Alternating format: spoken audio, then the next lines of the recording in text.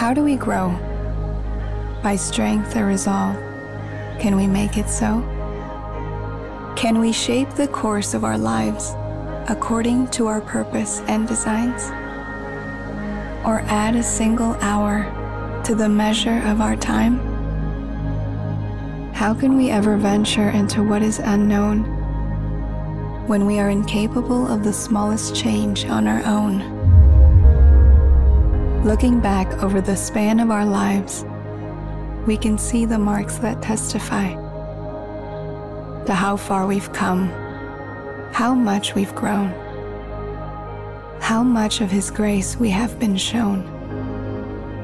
The marks of maturity on our lives, the evidence of the work of Christ, the seed that He has planted in our heart.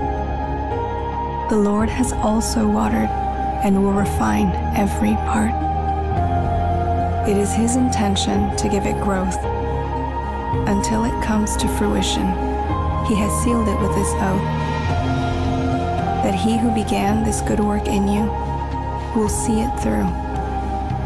In this lies our hope, not in what we do. But we do not grow alone.